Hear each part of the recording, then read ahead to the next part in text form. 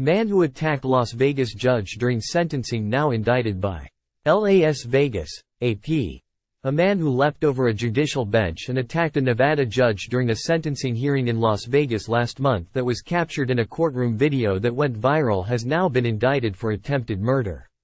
A grand jury returned the 9-count indictment against Deobra Redden, 30, in Las Vegas on Thursday. His arraignment is scheduled for February 29. Clark County District Court Judge Mary K. Holthus was about to deliver Redden's sentence in an attempted battery case on January 3 when he lunged over the bench at her. Courtroom cameras recorded as Holthus' clerk and a court marshal fought with Redden to restrain him in the wild video that was widely viewed on the internet and social media posts. A week later, Judge Holthus sentenced him to up to 4 years in prison for the battery charge he had pleaded guilty to in November. The new indictment for attempted murder alleges that Redden attacked Holthus by grabbing her, pulling her hair, placing his hands around her throat and/or hitting her on the head by manner and means unknown. He's also accused of punching and/or kicking and/or pushing a Las Vegas police officer.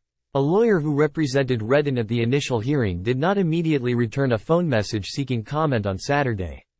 In this image from video provided by the Clark County District Court, a defendant identified by court officials and records as Deobra Redden is seen launching over the desk of Judge Mary K. Holthus during his sentencing in a felony battery case on Wednesday, January 3, 2024 in Las Vegas.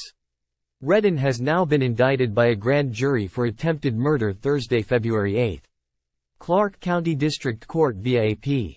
Redden's foster mother, Karen Springer, and older sister, LaDonna Daniels, told reporters outside court last month that Redden has been diagnosed with schizophrenia and bipolar disorder, though court records show he was found competent to stand trial.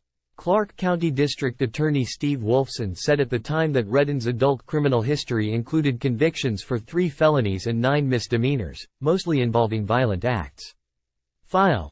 Deobra Delone Redden appears again in front of Holthus to complete his sentencing at the Regional Justice Center in Las Vegas, on Monday, January 8, 2024.